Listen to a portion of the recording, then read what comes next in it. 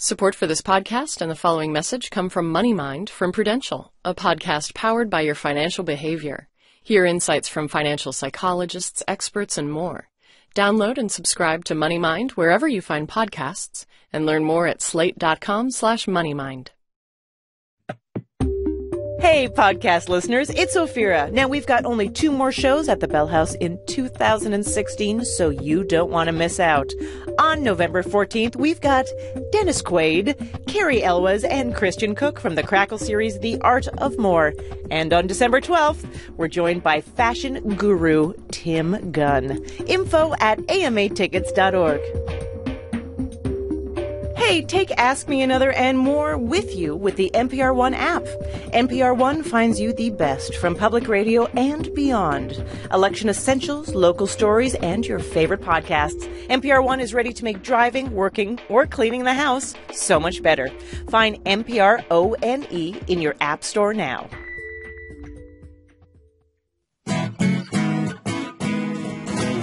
From NPR and WNYC, coming to you from the Bell House in beautiful Brooklyn, New York, it's NPR's hour of puzzles, word games, and trivia. Ask Me Another. Now here's your host, Ophira Eisenberg. Thank you, Jonathan Colton. We have a great show for you. 8 contestants are here to play our nerdy games, but only one will win our grand prize, provided by our special guest. He's a stand-up comic, former Daily Show correspondent, and his latest comedy album is titled Furry Dumb Fighter. Our VIP is Wyatt Cenac. Also, we are going to talk about Fashion Week, but don't think New York or Paris. Think Pakistan or the Gaza Strip, because joining us for our Meet the Expert segment from the Viceland TV series States of Undress, we have Haley Gates.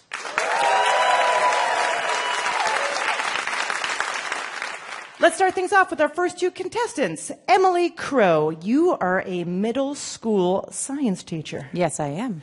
And you once taught recently in Qatar? Yes, I did. Now, were there any different activities that you did with the school children out there? Not really. It was just a very different kind of school than a school that you would find in the South Bronx. So. Oh, yeah. Yeah. Very different. In what sense? Just as far as the students that are there and the things that you do and where everyone goes on spring break and different things like that. It's very, very different. So. Elise Fisher, you're getting your EDD in education. Now, you also taught Yiddish on a Native American reservation? It's a little bit of an exaggeration, but I was the library media specialist on an Indian reservation for a few years. And anytime they didn't have anything to talk about, they would say, Elise, teach the kids some Yiddish. Because the sounds were the same in the tribal language, Kurisan, as they were in Yiddish. So really? I would teach them kvetch. Yeah. And the other Anglo teachers would be like, kowetch. They couldn't get that KV. And the kids would be like, I'm kvetching up a storm, Ms. Fisher. Hey. Or schwitz. Schwitz, yeah, which I'm doing right now. Sure. So this is good, because you both work in education, so I feel like this is a good matchup. Because our first game is called Discourses Pass-Fail. Jonathan Colton and I will read clues in a stereotypical Brooklyn accent. And the answer to each clue is a word starting with dis. Clever. Jonathan, can you give us an example? I would love to. If I said, you may have a different opinion, but there's something about that perfume smell I really like. I don't know if that's a Brooklyn accent or not. I'm not sure. You would answer dissent, which is how someone with a Brooklyn accent might say, this scent. Yeah. Right? There's a few things out there you can still make fun of, and this is one of them. So every answer will be a word beginning with dis, and when you remove the dis, you have what sounds like another word. Here we go. He can't practice law anymore, but this beer pub he opened is awesome. Elise. Disbod. Spell your word. D-I-S-B-A-R. Yes, exactly!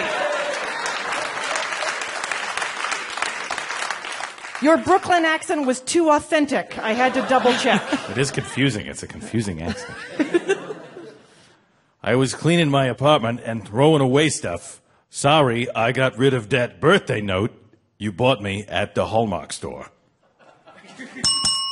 Elise. Discard. Discard is correct. I'm distressed. How could you also schedule your wedding in the same month as Mother's Day? I know the acting throws people off. Emily. Dismay.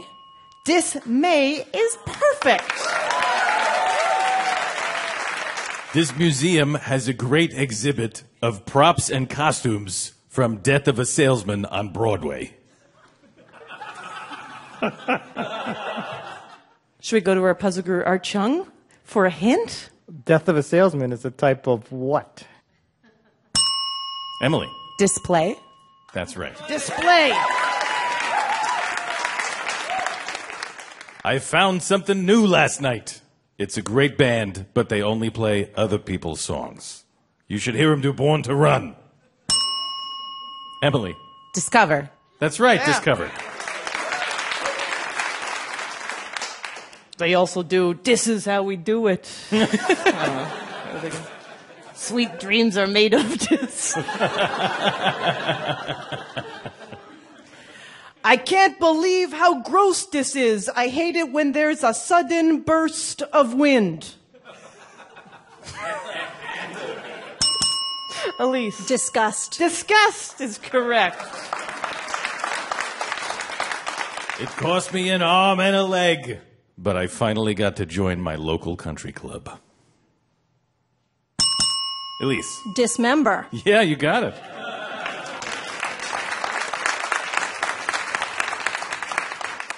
This is your last clue. I know you feel let down. We'll reschedule your dentist visit for another time. Let down and reschedule your dentist visit. Or haircut. Or... Emily. Disappointment. Disappointment is correct, yeah. All right. Puzzle Guru Art Chung, how did our contestants do? They did equally amazing, so here's a tiebreaker. I got a reduced price on my hotel room for my trip to Transylvania. Only problem, I got a bunk with Dracula. Emily. Discount. That's correct. Congratulations. You're moving on to the final round at the end of the show.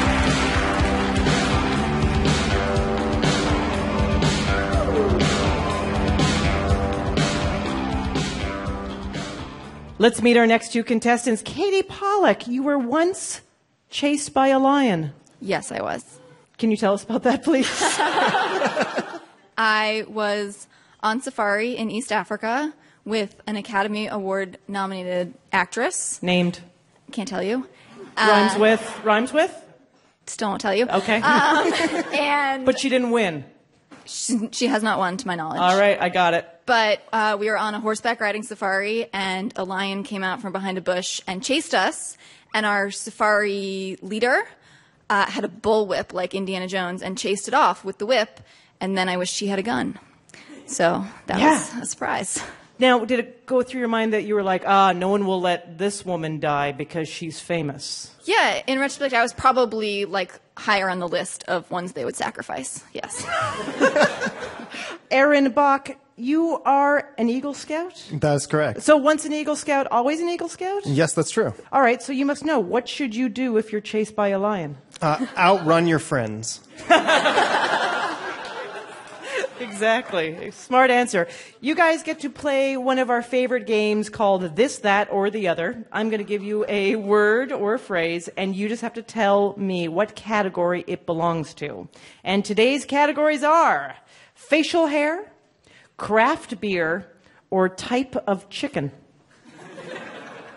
Okay, so buzz in to answer, and if you're wrong, your opponent can steal. Here we go. Balbo. Katie. Facial hair? That is facial hair, correct. Yes. Barnevelder. Katie. Craft beer. I'm sorry, that is incorrect. What is it, Aaron? It's got to be a craft. Facial hair. It I thought sounds so, so too. much. It should be a craft beer. But I'm going to Should go be- facial hair. You're going to go with facial hair. It is a chicken. Yeah, it's a chicken. Supposedly it's a chicken that is bred as friendly and talkative. Talkative. Yeah, I didn't know that doesn't seem like a quality you'd want in a chicken. It seemed like you'd want to make sure to end that species immediately. Pipe down, chicken. Kelpie. Aaron. Craft beer. You are correct. That is a craft beer. Yeah. Old Dutch. Katie. Chicken. I'm sorry, that is incorrect. Aaron, what do you think? Is that facial hair? Yes, facial hair. You are correct. That is what we're looking for.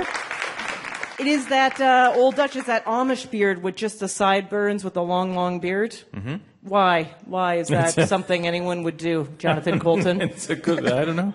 Some people like that look. It's not for me. I think you need the mustache to break up the face. Is that what it is? Is to visually break up the lines? face. Otherwise, it's too much face in one place. I've never seen it that way, but now I get it. Mangora. Aaron. I'll try chicken. I'm sorry. That is incorrect. Mangora, Katie, what do you think? Oh, a beer. It's a beer? Craft beer? Too bad. No, it is facial hair.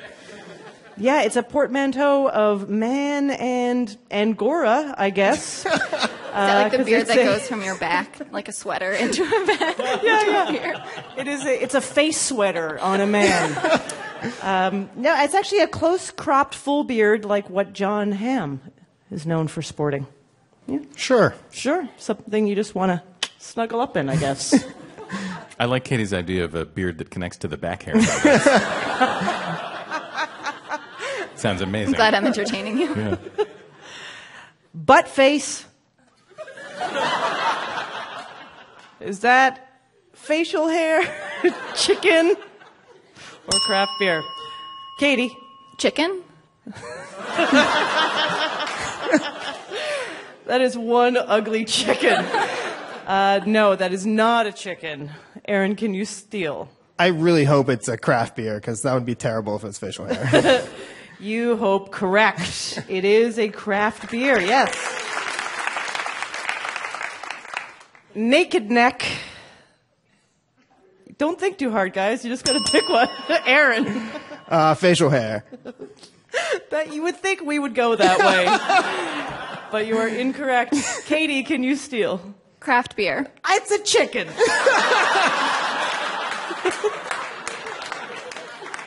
The Transylvanian naked neck. Art, how did our contestants do? They did okay. Slightly worse than Chance, but congratulations to Aaron. You're moving on to the final round. Thank you. Coming up, we'll talk to Viceland's Haley Gates about how fashion empowers people around the world, and we'll settle some pop culture battles with comedian Wyatt Cenac. I'm Ophira Eisenberg, and you're listening to Ask Me Another from NPR.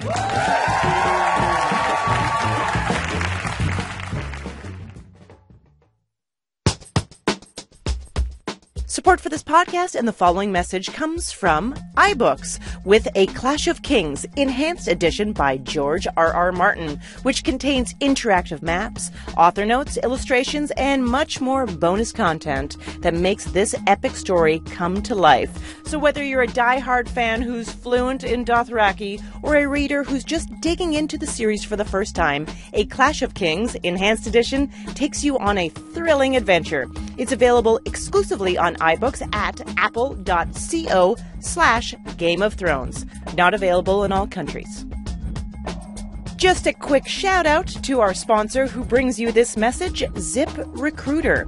They understand that posting your job in one place isn't enough to find quality candidates. If you want to find the perfect hire, you need to post your job on all of the top job sites, and now you can. With ZipRecruiter.com, you can post your job to 100 plus job sites, including social media networks like Facebook and Twitter, all with a single click.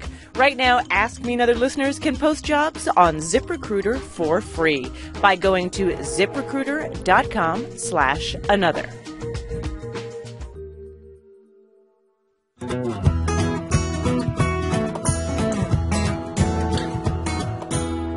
This is Ask Me Another, NPR's hour of puzzles, word games, and trivia. I'm your host, Ophira Eisenberg, here with puzzle guru Art Chung and our house musician, Jonathan Colton. Our next game is about musical instruments, and we have two overqualified contestants joining us. Andy Ronenson, you are a composer and musical director. Yeah. And you work in musical theater, but you're also part of a legend that deals with art and musical theater. Can you share this legend? Well, I'm not entirely sure if this is true. Okay, But as the fair. story goes in my family, I had a great something grandfather who was in this small village in Belarus, and he was a teamster, meaning that he would have a cart and a horse, and they would move stuff around. And he would like to get drunk after work and sing to his horse. And in this small little village in Belarus, there was this little boy who remembered this and grew up to become a painter in Paris and painted these stained glass windows. That painter was Marc Chagall. And he was so inspired by this thought of this guy and this singing to his horse that he painted this giant man playing violin on top of a house. So, in this legend, I'm related to the actual original Fiddler on the Roof. Wow! Thank you, yeah. Tim Monahan, you are an elementary school music teacher. Yes. Do you know, Tim, that you are standing beside someone who's related to Fiddler on the Roof? At this point, I do. I know. This is intense competition.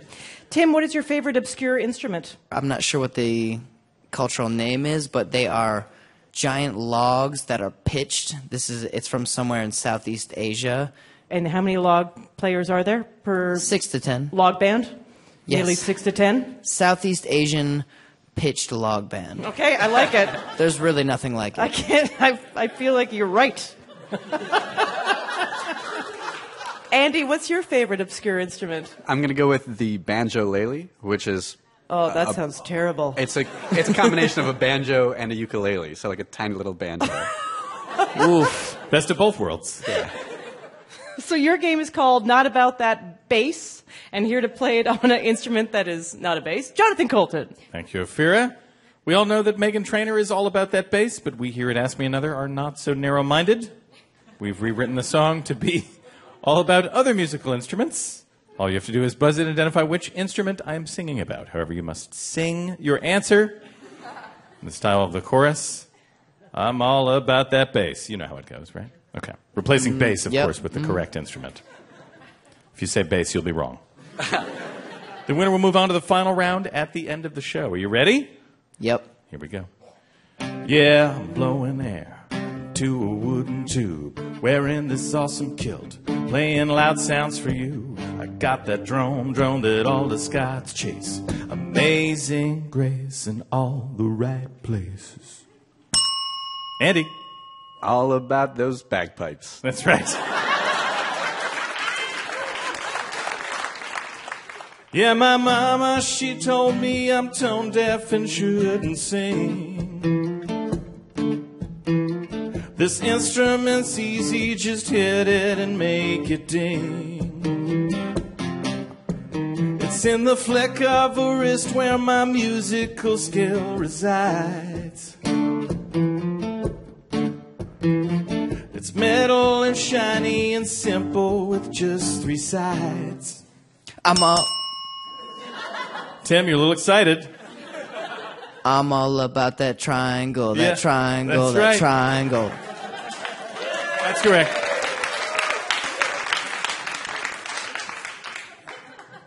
I'm bringing bluegrass back.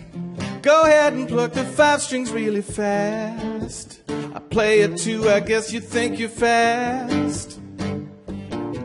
Well, just like in Deliverance, we're gonna have a duel. Andy. Because I'm all about that banjo. That's right.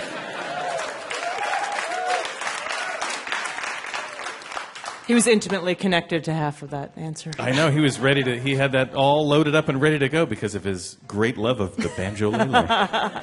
Finally came in handy. I love a uplifting clue that mentions deliverance. Yes. I always think about that banjo scene. That's right. A little joke line there. Deliverance. Ha ha. I'm gonna wake you up by playing reveille. I don't got no valves. Cold brass is all I need. You know you'll find me putting through the paces, playing lots of songs on military bases. Andy. Because I'm all about that bugle. That's right.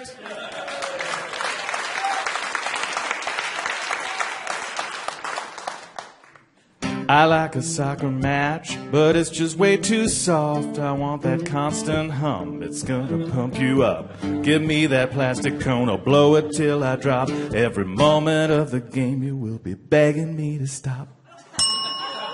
Andy. All about that vuvuzela. Yeah.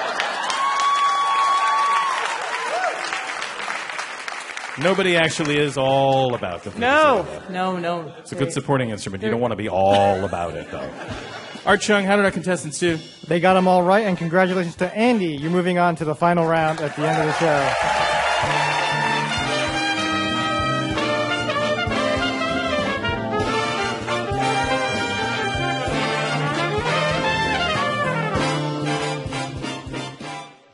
It's time for Meet the Expert. Our guest is a writer, producer, and host of the television series States of Undress on Viceland, where she covers fashion weeks in some pretty unlikely places around the world.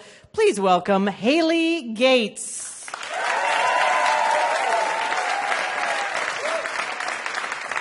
Thank you for joining us. Thanks for having me. Because I know you are traveling all the time. You are covering fashion weeks in unlikely places. And by unlikely, we mean the Gaza Strip, Pakistan, Venezuela, the Republic of Congo, Russia, China.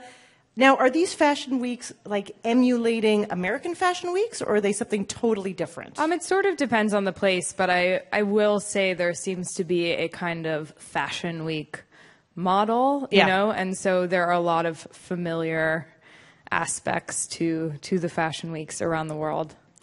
But yeah, I think in some ways it's sort of a marker of stability in otherwise unstable regions to host a fashion week. Right, it's like when a Starbucks moves into a neighborhood, that kind of thing. Yeah. But Time on a way, to move out. Time to move out.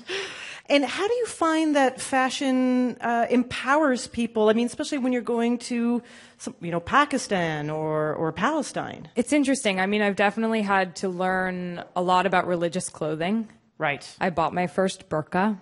And you wore it. I wore it, indeed. Yeah, I met with a hardline Islamic cleric named Abdul Ghazi, who's the head of the Red Mosque in Islamabad, who has ties to Al-Qaeda and Osama bin Laden, to ask him about sort of his ruling on what women are allowed to wear and what their place is. All standard burqas are made of polyester, which is very breathable, a cruel and unusual punishment. Right. When you're sitting in the Osama bin Laden Memorial Library. Oh my God. Yeah, so it's been interesting. But when you see sort of the restrictions that are placed on certain groups of women in these places, and then you see this fashion week, it's kind of a beacon of hope. Fashion weeks tend to be kind of places of refuge for outsiders. And that's true everywhere, I think. And where are you off to next? What's next on the agenda? What new unlikely places? Well, I'm trying to get into Iran at the moment. Yeah, how's that going? Not very well. No. All right, well, we're gonna have to get you there. You can fly on the NPR plane. Thank you. The NPR private jet. Thank you. It's funded through pledge drives. Yeah. Free granola. So, Haley, are you up for an Ask Me Another challenge? I am. All right. I am. So we were inspired by your travels in fashion. We wanted to write a quiz about something that you are talking about all the time on your travels.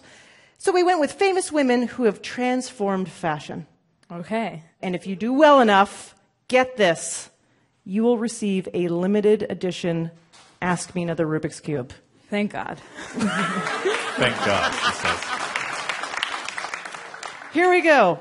A lifelong vegetarian, what fashion designer does not use fur, leather, or feathers in any of her clothes and started the Meat-Free Mondays campaign with her father? Stella McCartney. Yes! Well done. Thank you. You are witnessing all kinds of designers that I'm sure I've never heard of. Yeah. Innovative local designers. Has anyone stuck out that you're like, this person is going to be an international star? This is kind of a spoiler, but I did try on Rihanna's Met Gala gown. Ooh, yeah. Yeah? The one with all of the pizza memes. Oh, God. It's a giant golden gown that is completely fur-lined.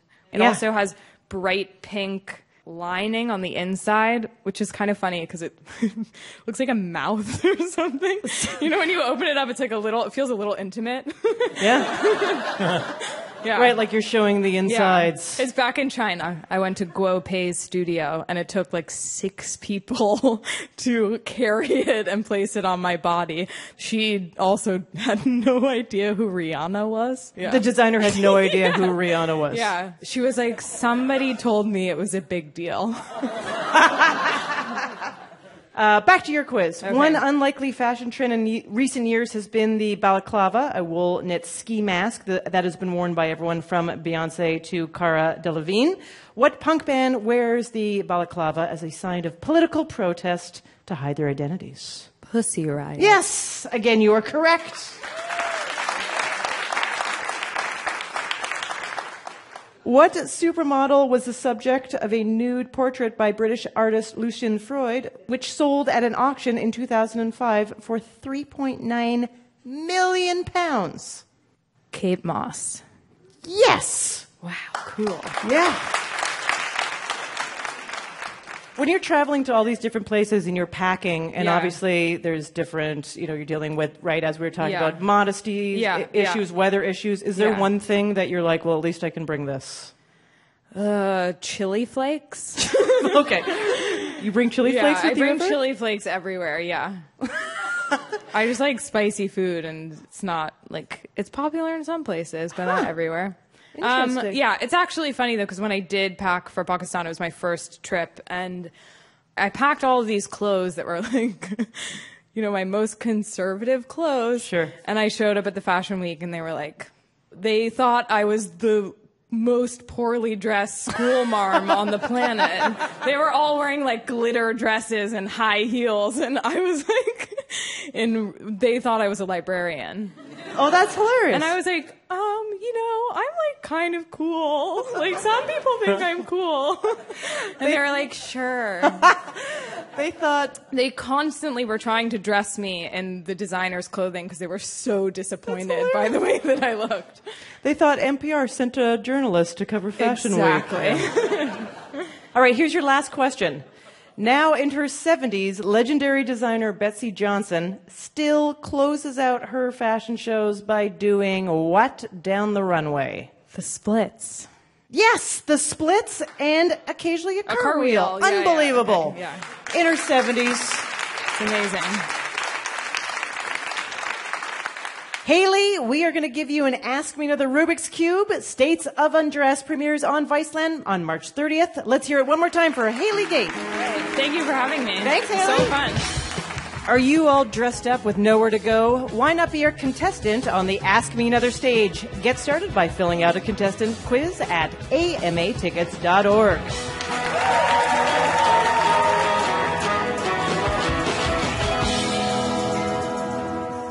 Let's meet our next 2 contestants. Dave Cummings, you're a new dad. Congratulations. Thank you. So, as a new dad, how much are you paying to be here right now? Well, there are 2 sets of babysitters. Yeah. And I can't tell you the last time I've been out in public with grown-ups talking about grown-up things. This is amazing. We have a wonderful contestant opponent for you. Caroline Alwick, you work in public relations. I do, yeah. How would you do in a horror movie? I'm a woman, so I would die. Caroline, you're really bringing me down talking like that. Oh, I'm sorry, Jonathan Gold. Horror movie, romance, we die in everything, don't we? That's pretty much the breaks. Yeah, very good. Well, horror movies are designed to scare the pants off of you, but we think the real world is scary enough. So, we have rewritten the plots of horror movies by removing all of the horror elements to make them happy and fuzzy for all the softies out there. So we'll give you a non-scary version of a horror movie, and you buzz in and tell us the name of the original film. You ready? Yep. I'm ready. Okay, here we go. With the support of her gym teacher, an introverted teen reconciles with her strict religious mother, becomes popular, and is crowned prom queen. At the end, all of her friends dump a bucket of red Gatorade on her. Dave. Carrie. Yes, indeed. A high school student calls up Drew Barrymore and asks her some fun movie trivia questions. If she gets enough right, she wins a Rubik's Cube. Caroline. I actually don't know this one. Good thing you buzzed. Yeah, I just wanted to get in there. I Know What You Did Last Summer? No, I'm sorry, that's incorrect. You know what it is, Dave? Scream. Scream, you got it. The trivia is coming from inside the house. Billy, a tricycle-riding clown puppet, entertains two men playing a diabolically hard room escape game inspired by their own lives as part of a team-building exercise. Dave. Saw. Yes, you are correct. 7 young people board an airplane, but one of them gets a premonition. They'll get upgraded to first class. Wi-Fi will work the entire flight, and they'll land early. It all comes true. Then later, they die of natural causes. Dave. Final Destination. You got it. Right, that should be the horror movie. Economy Class, Group 6. 4 unpopular girls become friends and never turn on each other.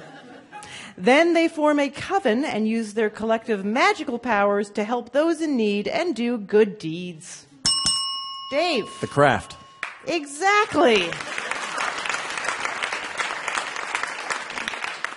3 student filmmakers go into the woods to film a documentary.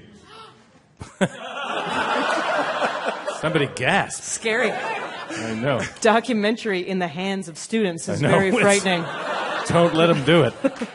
3 student filmmakers go into the woods to film a documentary, but decide to scrap the project when they realize the footage is too shaky. Dave. Blair Witch Project. That's right. All right, this is your last clue. A haunted video cassette tape will kill you in 7 days after you watch it, but thankfully, no one has a VCR. Caroline. The Ring. The Ring is correct. Let's go to our puzzle guru, Art Chung. How did our contestants do? Sorry, Caroline. Dave was a little bit faster on the buzzer. So congratulations, Dave. You're moving on to the final round.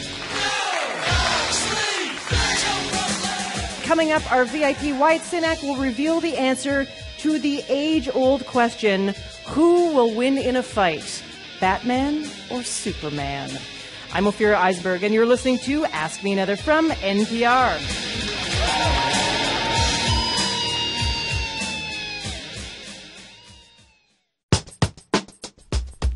Support for this podcast and the following message comes from Discover.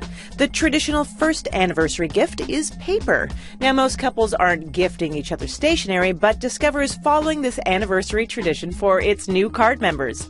At the end of your first year, Discover will match all the cash back you earned, dollar for dollar. No caps and no catch. That's a paper anniversary gift in the form of a cashback bonus. Learn more at discover.com/match. Cashback match offer only for new card members. Limitations apply. Hey, thanks so much for listening to Ask Me Another, and you should check out the Car Talk podcast with Click and Clack. They offer car advice, tips, troubleshooting, and occasionally answers to car questions. And in between the laughter and the snorts, well, the Tappet brothers have you covered. So laugh along anytime to the Car Talk podcast. Find Car Talk now on the NPR One app and at npr.org/podcasts.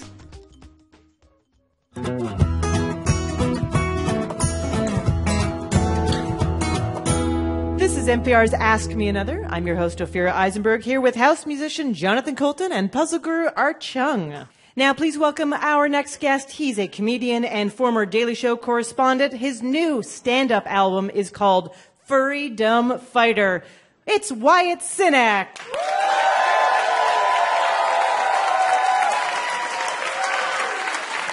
Oh, thank you. One of your first jobs was as an intern at Saturday Night Live, and supposedly you got that job by writing a bunch of letters? That is true. Until they couldn't refuse you. I think they still could have refused me. I think they were just being environmental and didn't want me to keep wasting college paper. I didn't go in with the intention of getting an internship. I was 19 years old and didn't necessarily know how television worked, and so I figured you could just write somebody a letter and say, "Hey, Lorne Michaels, I'd really like to be a cast member on your show." Is that what your letter said? I think that was the first one, yeah. And then I included some sketches. I was like, I can write as well, so I'd like to be a performer and a writer. Here's some sketches. I don't have any video, but just trust I'm good. And then they sent the letter back. They sent the letter back? Yeah, because it had sketches in it, they don't want to take submissions, and so that was what the response letter was it said, "We can't take submissions," and in my 19-year-old brain, I was like, can't or won't? And so I figured I'd send it again. And after about 6 times, I started negotiating against myself, where it was like, look, I think I would make great cast member / writer. I'm also open to an internship. That's amazing. You made it happen. Yeah, by being a weirdo. Yeah, that's exactly great. Yeah. Because here's the thing, if somebody sent me 6 letters, I'd call the cops. Now, you have a brand new comedy album out, Furry Dumb Fighter. Your previous comedy album, Brooklyn, was nominated for a Grammy. Yes. Now, what I specifically love about that whole thing is that the album was filmed and recorded at Union Hall, which is a very small venue. It seats like around 100 people. Yes. So was that a choice that you made specifically, that you wanted a small venue? Yeah, I was producing it myself, and so I don't have money to rent out Madison Square Garden. Right. And this album, your current album, where did you decide to record that? This one I recorded at a comedy club in Madison, Wisconsin called Comedy Club on State, which is a very cool club, very nice people. And it was a weird thing because when I was doing a show a year ago in Madison, the night I was doing my show, Dave Chappelle happened to be performing right across a town square. Ugh. And so it was one of those where I got worried that nobody was going to go to my show. Right. Because we were literally across a town square from each other, where it felt like if anybody didn't know that Dave Chappelle was in town, as they were walking to my venue, they would see the marquee and be like, oh, we made a mistake. Right. How did it end up going, though? It was great. People came out. My show was sold out, and Dave's show was sold out. I don't think he was as worried as I was. And then I went and did a spot on his show, and so it was fun. So it was, so you got to do the best of both worlds. Yeah, I got to do both shows. And again, I was like, if you want to do mine, and he was like, I don't need to. I'm good. So you've released 2 albums on vinyl. Yes. And as a comic who's now thinking about their album on vinyl, are you thinking about what's on the A side and what's on the B side? For sure. When I did it with Brooklyn, when I recorded it, I had a thought in my head of where the break would be, and I was wrong. Yeah. It's good that you decided that, yeah. But on the record, it does reflect that. Like, it reflects how wrong I am. And because I kind of call it out like, oh, this is where the record's going to flip, and then it doesn't flip. Nice. Now, I also hear you really like puppets, and I don't mean this to sound weird. Yeah, when you say it like that, that feels creepy. But you enjoy puppets. I don't know how to say it. How about this? You don't come across as someone that likes puppets, but I hear you're a puppet liker. Why don't I seem like I would like puppets, Sophia? I don't know. Because you don't seem whimsical. Have you seen this hair? This is whimsy. This is a cotton candy machine that broke. What kind of puppets are your favorite kind of puppets? I mean, like finger puppets, marionettes. I enjoy a good string-down marionette. Do you? Yeah. Do you have the puppet of yourself? I do. I have a puppet of myself. When I worked at The Daily Show, we had some puppets made of myself, John Oliver, and Jon Stewart. And when I left the show, I stole the puppet. I'm not even going to say I stole it. I took what was rightfully mine. And where does this puppet live? In a box. Okay. That's not a thing that you can keep in your apartment. It's weird. Like, yeah, that's weird. Just have it on my couch, and people come by, and it's like, oh, you don't want to talk to me? Well, how about me? I've seen how you judged me for saying I like puppets. How weird would it be if you came to my house and, yeah, it was just like, oh, yeah, hold on, let me slip into something more comfortable. Hey there, everybody. Are you thirsty? Let me go to the bar. You are a man of numerous talents, clearly. Wyatt Cenac, I appreciate everybody. that you didn't say many. Too many to count. We would like to put you in an Ask Me Another challenge. Are you up for that? No. Okay. All right. Thank Show's you over, so everybody. much. Thanks for coming out. Yeah. We know that you are a huge fan of comic books, animated shows, puppets, all kinds of stuff. So we are going to put you in a classic geek game called Who Would Win in a Fight? We're going to give you two characters. Could be comic book superheroes, animated sitcom characters, real people, whatever. You have to decide who our audience said would win in a fight. Let's start with the classic, Superman versus Batman. I know what I would say. I think the audience would say Superman, because he doesn't actually have to step into the ring. He could just be like 1,000 feet away and use his eye beams and just blow up Batman's head. Right. And what would you say? I would say Batman, only because Superman is a very nice man. So I feel like Batman could play to his niceness and then when he's not looking, slap him with some kryptonite. So our audience was very split. 54% said Superman. Yep, so you got that right. Nice. 46, though, said Batman. And reasons, good reasons. People picked Superman. Major reason is that people said red underwear makes you confident. Oh, and I'm the weirdo. All right, this is a Sesame Street brawl. Bert versus Ernie. Ernie. Ernie? Yeah. The only way Bert wins is if Ernie gets on Bert's nerves so much that he just has like a psychotic break. Actually, 53% of our crowd picked Bert. You're wrong. You're wrong. They said, thank you, person who went, oh, really loudly. I'm playing for you. All right, this one I think is the most important matchup. Voldemort versus Oprah. First thing I'm going to say, have you ever seen Oprah and Voldemort in the same place?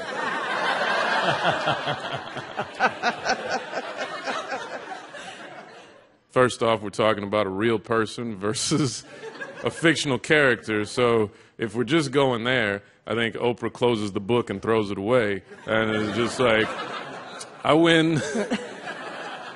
So in that regard, I would have to go with Oprah. They did. 63% went with Oprah. But they didn't go down the lane of like she is real and Voldemort is. They said Oprah is generous and would give everyone magic wands.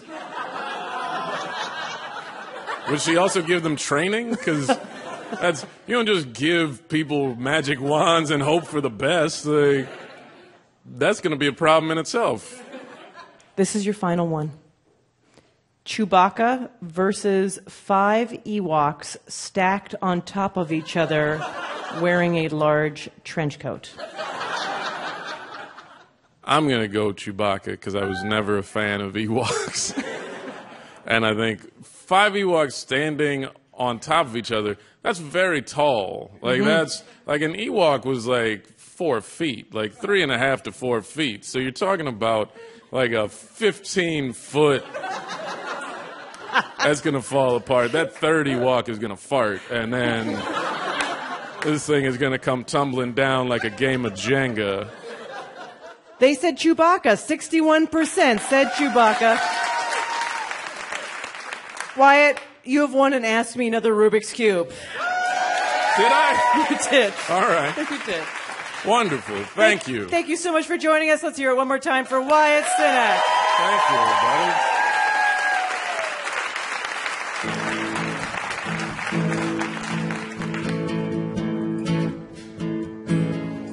I can't hold you down if you want to fly. Can't you see I'm all broke up inside? Will just you use your 2 X-ray eyes? It's really super, super girl. How you saved yourself in seconds flat, and your friends are gonna say that's really super, super girl. How you're changing all the world's weather, but you couldn't put us back together. Now I feel like I'm tethered deep inside your fortress of solitude. Don't mean to be rude, but I don't feel super, super girl.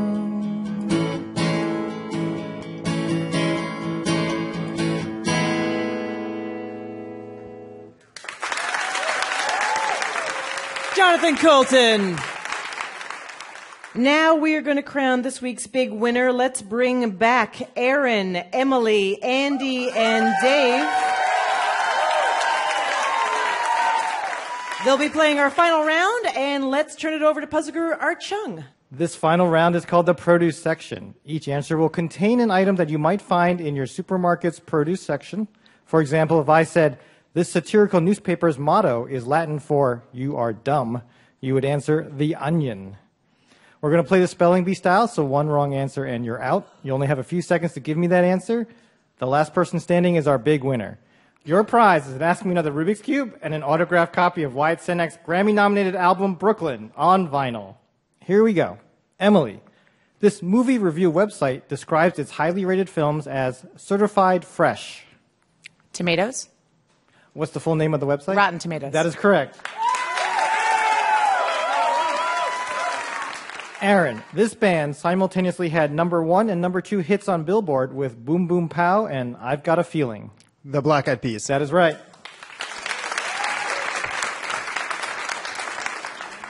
Andy, it's a nickname for the shape of the smoke that follows a nuclear explosion. Mushroom cloud? You got it. Dave, in 1987, this iconic toy turned in its pipe and became the spokesbud for the Surgeon General's anti-smoking campaign. Mr. Potato Head. That's right.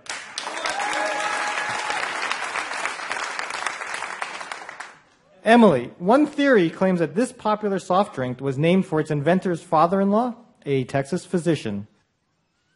Avocado. No, I'm sorry, that's incorrect. Let's go to Aaron. Dr. Pepper. That is correct. I'm sorry, Emily. Thank you for playing. Andy, Roald Dahl book featuring talking bugs and fruit. BFG. Nope. Dave, what's the answer? James and the Giant Peach. That is correct.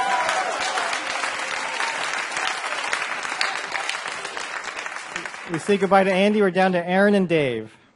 Aaron, he's a red-headed prop comedian. Carrot Top. That's correct. Dave, this racket sport played on a four-walled court was named for the softness of its ball. Squash. That is right.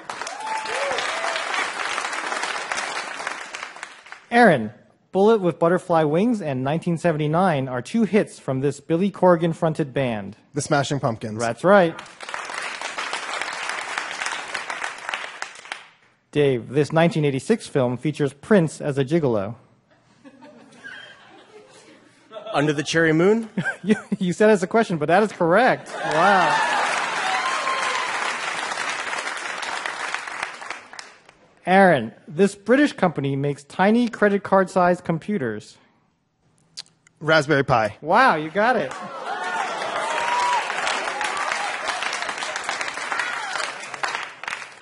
One more.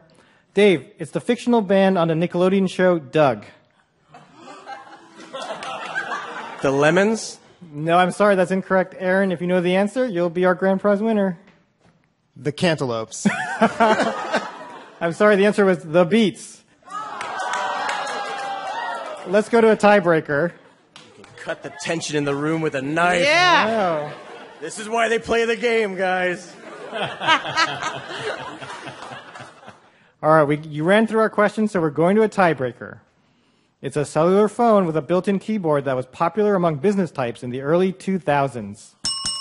Dave. BlackBerry. That is correct. Congratulations. Dave, your chain of babysitters has paid off. I know, they're going to be so pleased. Thank you to Emma Rose, my beautiful daughter. Oh. And that is our show. Thank you so much for playing. Check out our podcast on iTunes or Stitcher.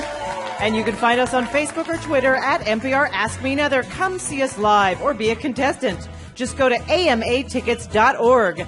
Ask Me Another's puzzle guru is Art Chung. Hey, my name anagrams to Narc Thug. Our house musician is Jonathan Coulton. Thou Jolta Cannon. Our puzzles were written by Annabelle Bacon, Eric Feinstein, Scott Ross, and senior writer Kyle Beakley. Ask Me Another's produced by Kiana Fitzgerald, Mike Katziff, Travis Larchuk, Julia Melfi, Denny Shin, and our intern Alejandra Vasquez, along with Anya Grunman.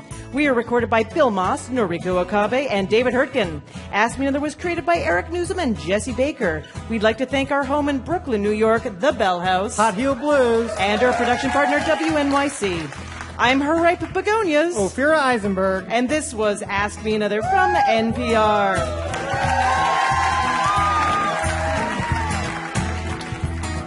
Hey, it's Ophira Eisenberg here. Now, I know if you made it to this point in the podcast, you are a fan of our show. Thank you so much. So, why don't you do us a favor and rate us on iTunes? Or better yet, leave us a review. Your support helps other people find our podcast. Thank you.